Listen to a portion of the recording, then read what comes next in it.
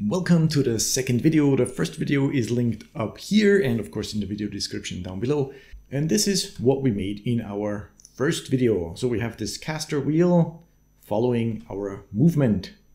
Cool, now for this tutorial, I'm just gonna start with a brand new Blender file. Again, delete everything. And I'm going to start with creating a path because this is probably what you want to do when you have an animation. Shift A, curve, Bezier curve, go into edit mode, and let's just create some interesting looking path. Move around, and then I think it's Control right mouse button. Yeah, it's sort of like an auto extrude. What do we want to do? Maybe go like this, go back out, and then rotate this around, and then F to fill it and close it off. Now let's fix this a little bit, make it look nicer. This guy also. Okay, so this is going to be the path that our shopping cart has to take. And I can already see that I don't like this because it doesn't have enough resolution. Let's just go 64. And then we want to move our shopping cart. So let's get some sort of a shopping cart representation in here. Take a plane, scale on the X. So we're looking down again. I don't know, what does a shopping cart look like? Okay, so this is our shopping cart. And how can we make the cart follow this path? You might be thinking, well, that's easy. Select the cart, Shift select the path, Control P, and then go follow path. And yes, that works. Then the shopping cart is going to follow that path. However, we need positions in geometry nodes. If we do this, the position of this object, the location here, is never going to change. It's just going to stay 0, 0, 0, although it's moving along the path. So we can't work with it. We can't get the location info of the real location info of the object. We always just get 0. So that's not the solution. The solution is to make this object follow this path in geometry nodes. So we have to do that. Let's go over to geometry nodes, look down. Isn't this working? No, it wasn't working, but now it's here. Okay, with our plane, let's call this cart. With the plane selected, we go to geometry nodes, and we have to figure out how we can make this follow that path now. No, actually, we don't want this on the cart. We don't need geometry nodes here. Again, we want a single vertex. So let's go to Shift A, Mesh, Single Vertex. Okay, this is going to be the one that gets the geometry nodes node tree. Cool, so we have a vertex here. We want to move it along this curve. How do we do that? Well, we're gonna need a set position node. You can already know that. And we need some sort of position or offset. Let's think about this. We can evaluate this curve. So we need to get the curve in. That's easy, just drag and drop it in. And then we get the geometry. Yeah, so we can sample curve. This is the Bezier curve. We sample that. We have a factor which is between 0 and 1. 0 will be the start of the curve and 1 will be the end. Now this is a curve that loops around, so that should be perfect.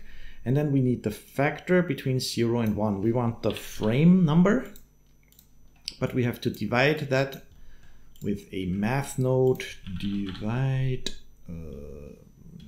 okay, math. We want to divide our frame number by the number of frames in our animation, so 250. Now we have a factor between 0 and 1. And what do we get from our sample curve? We get a position. Cool. So we could set the position of our single vertex to that position on each frame. And then the vertex, oh, it's already up here. I don't know if you can see it on the recording, but it's showing up there. Let's see, frame, is this the start? Oh yeah, it's already following. Cool. So we are on the single vertex. This is where the geometry nodes node tree is. We're sampling that other object, the curve, using the frame number. We get the position of that sample, and we're setting our own single vertex to that position. Now the vertex is following the curve. So it's right down here at the moment. Cool. Now we want to move our cart to that position. Again, we don't have a cart in here. We only have a single vertex. So all we need to do is instance on points, single point. What do we instance? An object info, the cart. So now we should end up with a cart. Let's go back here, switch off cache, delete. Let's see if it works. Cart original instance to the point. It should do something. Okay, so if I hit spacebar now, the cart is following the path. Cool, so we really don't need to see this cart because we're making our own in here.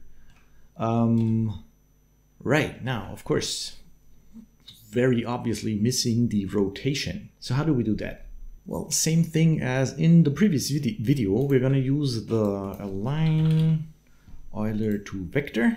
And in this case, with the sample curve node, we already have a vector, namely the tangent.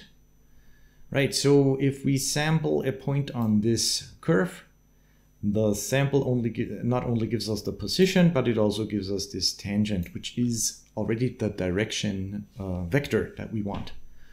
So what about if we use that? Again, we want to rotate on C using Y, rotation, plug that in here. And it looks like the cart is already following. Let's delete this. Okay, cool. So the cart is following this path. Now, what about the wheels? My name is Chris and I make free Blender tutorials here on YouTube. If you enjoy the content, please give this video a thumbs up. Check out all the other videos on my channel. And if you don't want to miss any future free tutorials, don't forget to subscribe. It really helps. Thank you so much. So this is all just for the cart following the path. And now back here, we're gonna take care of 4 wheels. Right, where am I placing those 4 wheels? Well, I'm just gonna use these 4 corners. So we have 4 vertices inside of this geometry here. This is an instance, so we need to realize instances. If we do that and I hover over here, we now have 4 vertices. These are the 4 corners, and that's where we're gonna put our wheels. Let's start with a single wheel, first of all.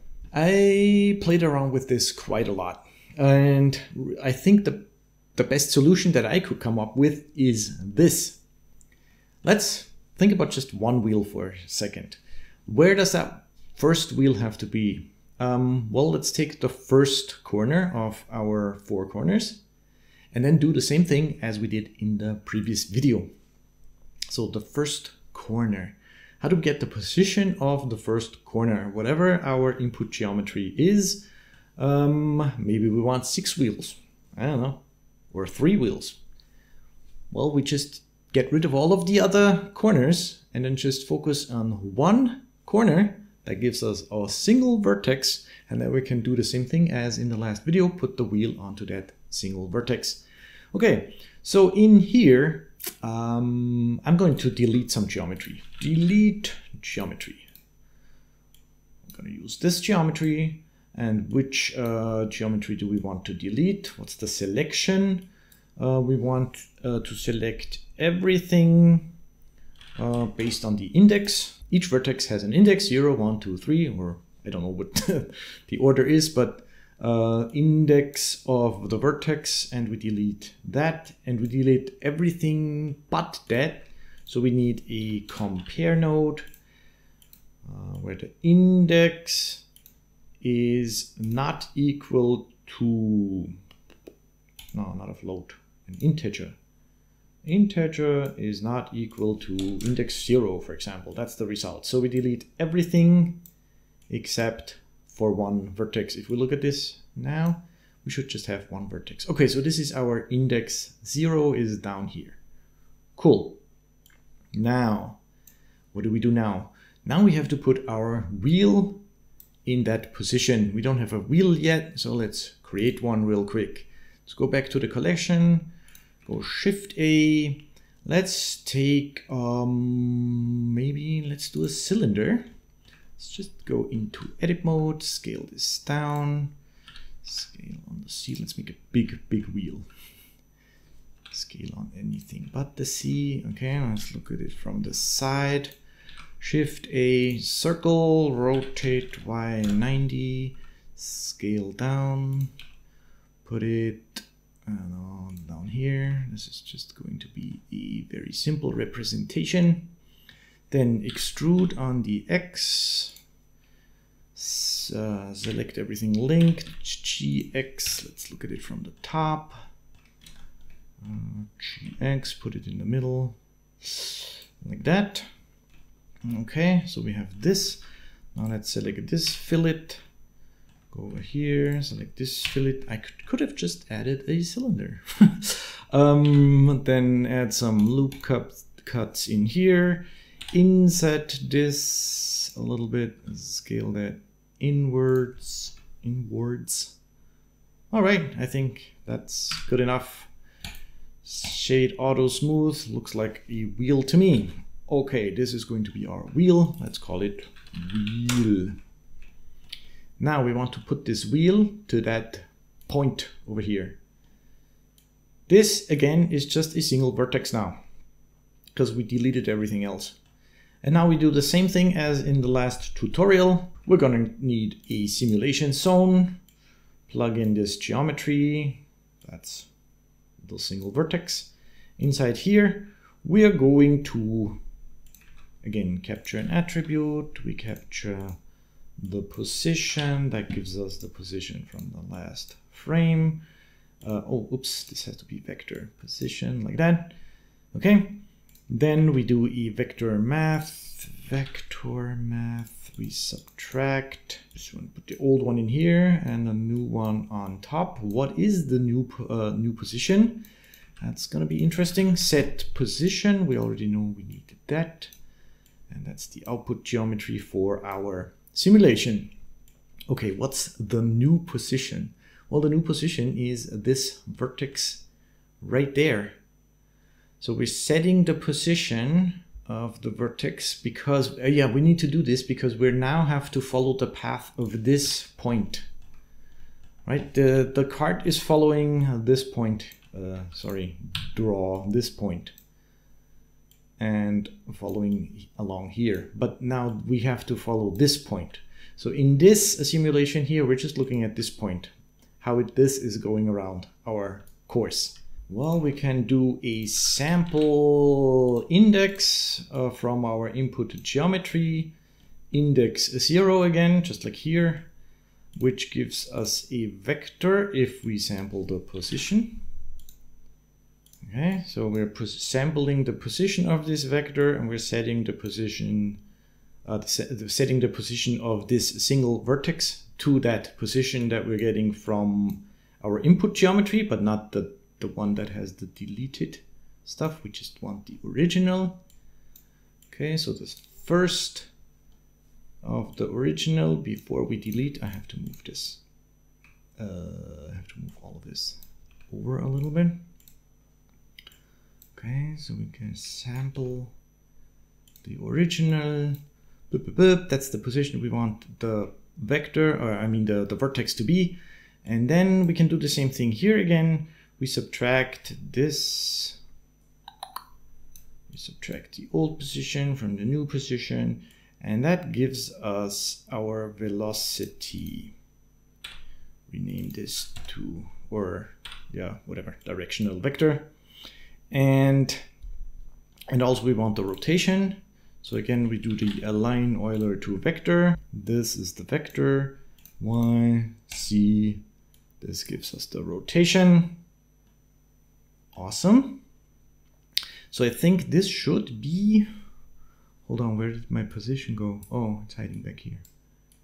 All right, so this is the simulation. We're sampling the position. Just like in the last tutorial, to put the wheel onto this single vertex here. Should be a single vertex. So we need to instance, I never know which one, instance on points. We have a single point. We need to instance the object info, the wheel. So let's do that. And then we can take care of the rotation. Let's just see if this does anything. Of course, we have to plug that into our geometry that we already have. So this geometry here is just that. Now we're instancing our wheel to this position, and we have to do join the wheel. This is the wheel in with that. Let's see if that does anything. Do we have a wheel? Yes, we do. And it's on that corner. Now let's jump forward one frame. Yep, it's following the corner. Now we have to take care of the rotation of the wheel. All right, that looks good. Delete. Now let's rotate the wheel. We have the rotation here. We already did that. Align rotation. And then we get the rotation out and we rotate our wheel to match that. Is that working? On frame 1. On frame 1 it's not correct, but then on the second frame, as soon as we have a direction vector, the wheel is already moving and following this corner. And does it look correct? Looks perfect to me. Right? We can hide this wheel, don't need that one. We're creating our own through this instance here. And now we need to do the same thing 4 times, but of course that's really easy now. By the way, the finished blend files of all my tutorials can be downloaded from patreon.com/chrisp. Because we already have this all set up to get rid of everything but index. And then here we sample the index. So we're going to need that, and we just put all of this inside of a group. So we select it, Control G, that gives us a group. We don't need 2 inputs here. So let's see, we don't need this. This is the same geometry. This is the group input. And then we have to delete everything but this index, and we sample at that same index. All right. Simulation. What's the group output? Is an instance. We could. Shall we? Yeah, so we get an instance. Doesn't matter. Okay. So now we have a very simple group for one wheel. Let's just bring that back. Can delete this. So now this is one wheel for index 0. Shift D, index 1, Shift D, index 2, Shift D, index 3, all based on the same cart geometry, those 4 vertices. Plug that in here, join it all together. Let's see if it works. Go back to frame 1. Save, just in case it doesn't work, and then 1 frame forward. Yep, I think we are basically done. So now we have our little cart, and we have 4 wheels, and they're following, and turning, and to me this looks physically correct. Now, of course, we can go into our node group. We can do the whole thing with the rotation coming back in here and then factor point, I don't know, let's do 0.66 so that it doesn't jump around too much, the wheel. That's one thing. The other thing, of course, is you probably don't want to see this cart. This cart object is just to get the 4 positions. You probably want to model something that looks like a cart up here. I don't know, a handle, something. But this is the basic setup to create 4 caster wheels following the 4 corners of wherever you want to put them in your cart. Looking pretty good. All right, this is my solution to the caster wheel problem. Thanks to Andy for the challenge. If you have any tips, suggestions, or questions, please drop me a note down below. Don't forget to like, subscribe, really helps the channel. Thank you for watching. See you soon.